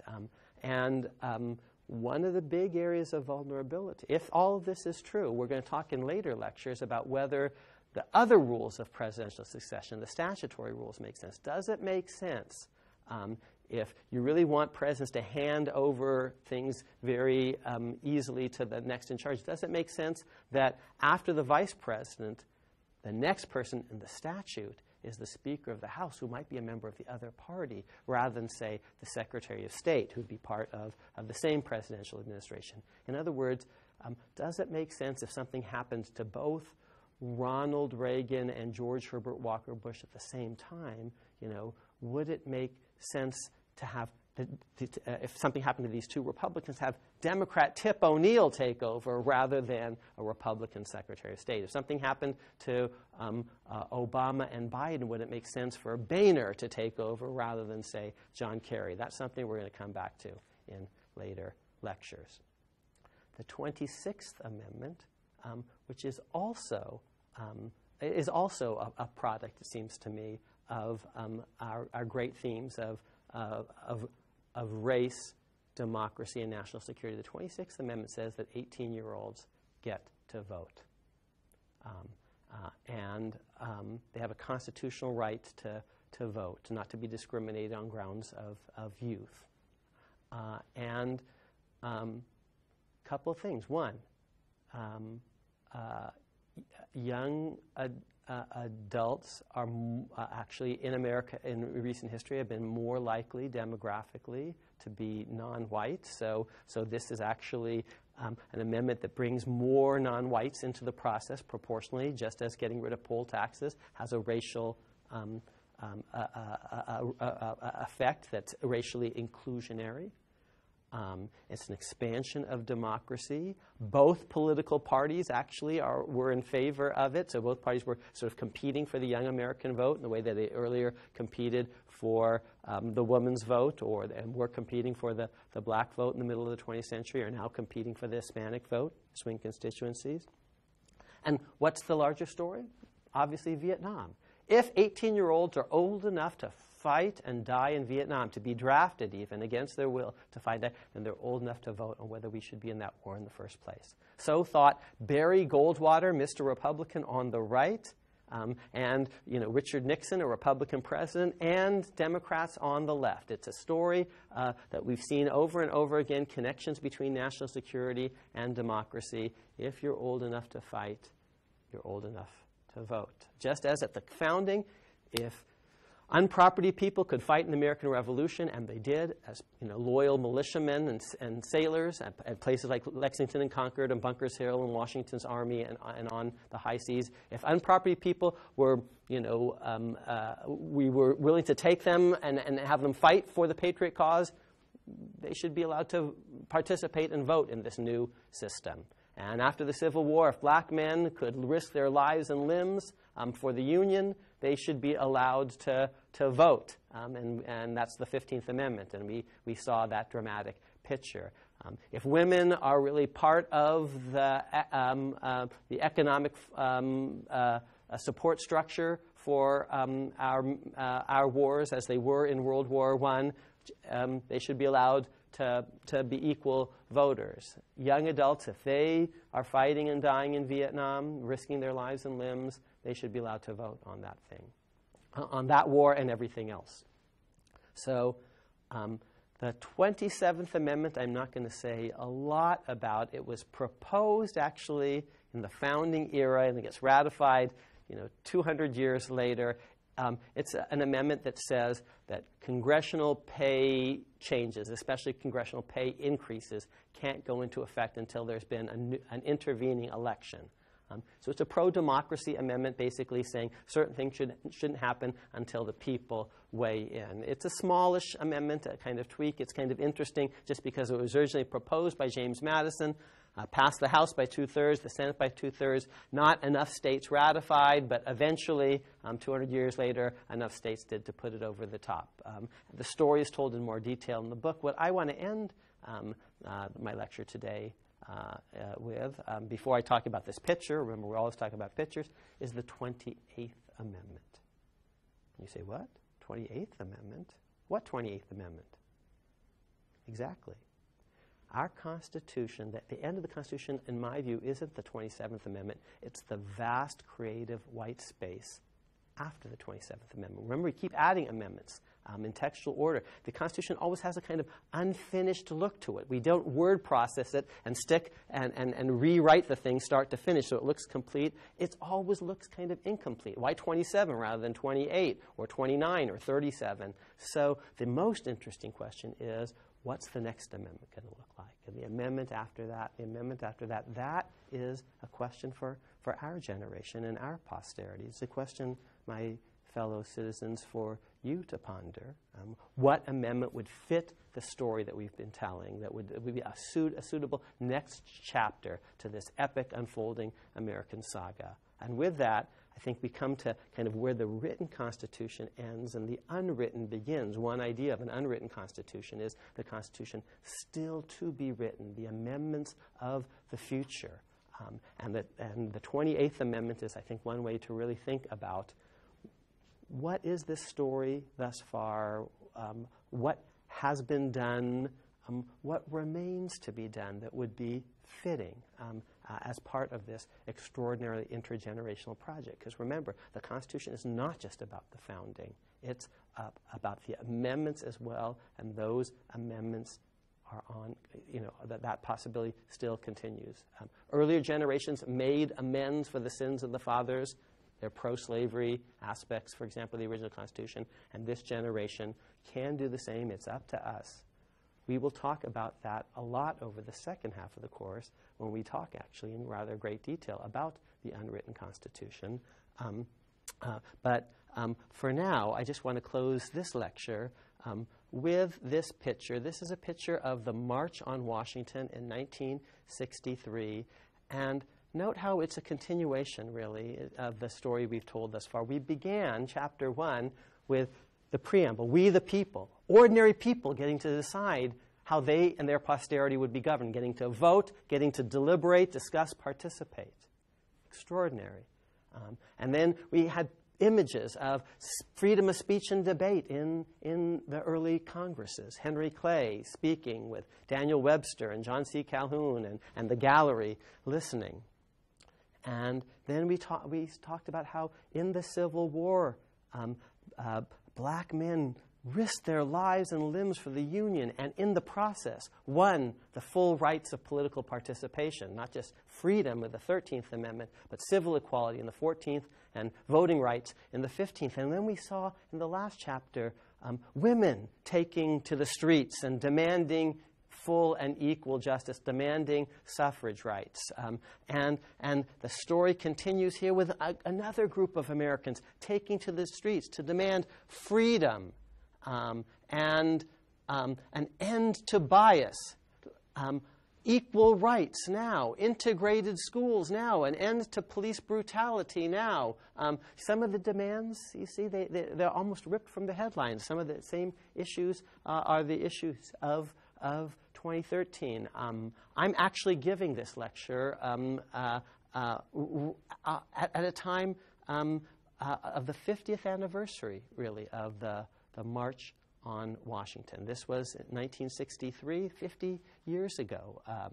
And that story, ordinary people taking to the streets, appealing to their fellow citizens. This is where Martin King gives that famous I Have a Dream speech. This is the day which he does that. And both Republicans and Democrats are marching, blacks and whites, men and women, Jews and Gentiles, gays and straights, not as many openly gay, but some of the people actually in charge of this march were, in fact, gay, we now know. And they spoke. Americans listened. The result of this taking to the streets will be epic constitutional achievements, some statutory, some in the case law, like the Civil Rights Act of 64, the Voting Rights Act of 1965, landmark Warren Court opinions on just some of these issues. We will talk a lot more about some of that in the second half of this course as we explore America's unwritten Constitution. So I hope to see you for that. Stay tuned.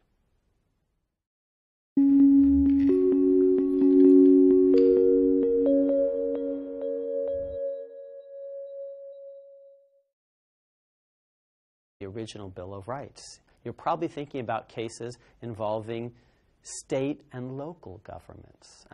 You're thinking about New York Times versus Sullivan, or Miranda versus Arizona, or Lawrence versus Texas, Griswold versus Connecticut. None of those, strictly speaking, is a Bill of Rights case. Every one of those is a 14th Amendment case, a case in which a state was claimed to have abridged a fundamental freedom of Americans, a state or locality.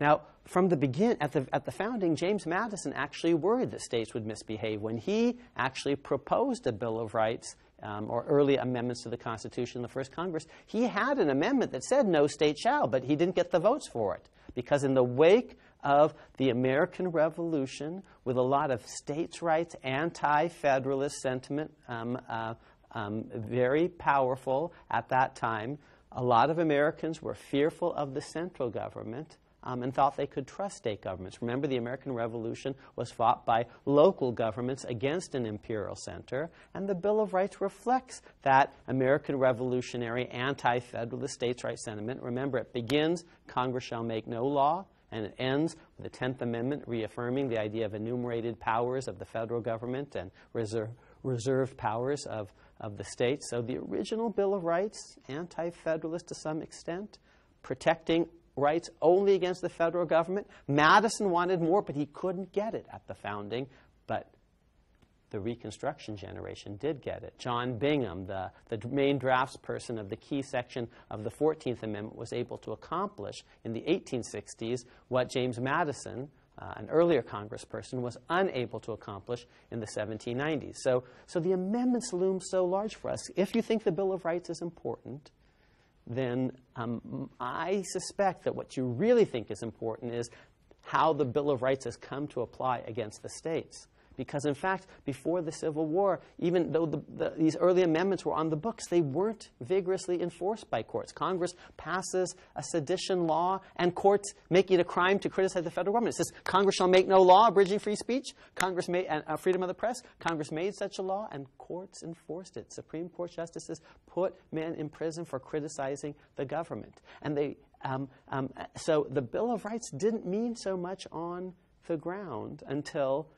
the only Bill of Rights case that the Supreme Court, where the Supreme Court before the Civil War had no guarantee whatsoever that people would be allowed to vote equally, regardless of race, color, or previous condition of servitude. The framers said nothing about equality of voting rights, regardless of race. The Reconstruction generation, the amenders, added that 15th Amendment. Without that amendment, I think it's just unimaginable that someone like Barack Obama could be president. That something like the Voting Rights Act of 1965, which we'll talk about in later lectures, could ever pass. So George Washington is absolutely central to our constitutional vision. We'll talk a lot about Washington's particular constitutional vision in later lectures. In fact, there will be 2 lectures devoted just to Washington's vision, and he's on the $1 bill, and rightly so. He embodies national security and geostrategy, and he is pro-slavery, although in that he's a slaveholder and he dies a slaveholder, but he, at the end of his life, is trying to move away from slavery, and that is one of many, many things to be said in favor of the greatness of George Washington. But Washington will give way to Jackson, another general who can beat the British, embodying national security, but now in a much more aggressively pro-slavery way. Washington wanted to end slavery. At the end of his life, Jackson never said anything like that. Much more pro-slavery, puts Roger Taney on the court. And Jackson is the most important figure in antebellum America. And he's going to give way eventually, and that system fails, to Abe Lincoln. So you got the $1 bill, George Washington, you got the $20 bill, Andrew Jackson, but the $5 bill, Abe Lincoln. We today live way more in Lincoln's house than in either Washington or Jackson's, or Thomas Jefferson's, James Madison's for that matter. We live in a house that was divided against itself because of slavery, that fell because of slavery. Call that the Civil War, that got rebuilt, that house, reconstructed, if you will, by Abraham Lincoln's generation. So we live, I would argue, far more in Lincoln's Constitution than we have understood.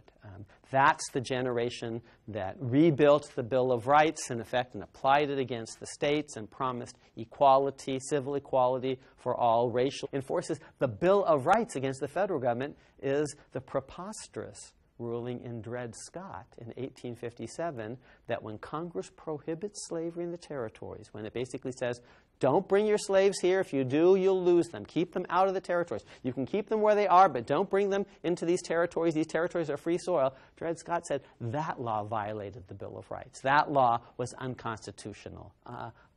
Why? Because it violated, it was a deprivation of property without due process of law, said the Taney Court. But that's preposterous, because the law was passed by Congress and enforced by judges and juries. That is due process of law. That's fair procedure.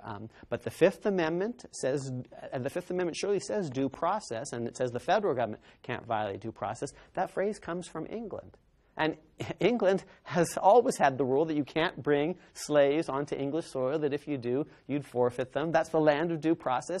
Due process was always understood as consistent with prohibiting slavery. But that's the only enforcement of the Bill of Rights against Congress in the antebellum period, the pre-Civil War period. The Bill of Rights today means a lot. It's in a part of every American's daily life and part of your consciousness because of cases, basically, much later cases, applying the Bill of Rights against state and local governments. And that's because of the 14th Amendment.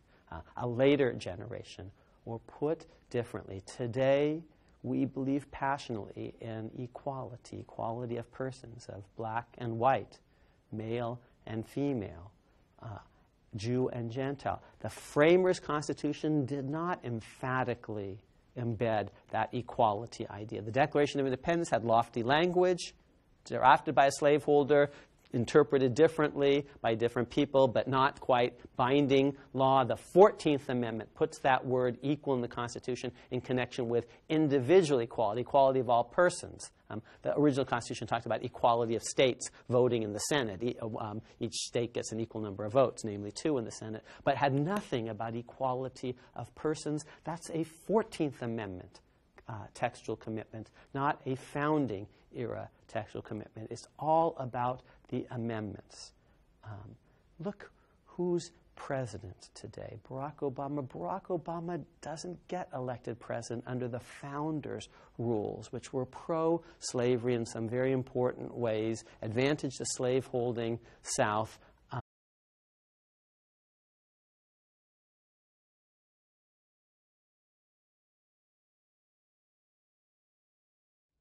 Welcome back.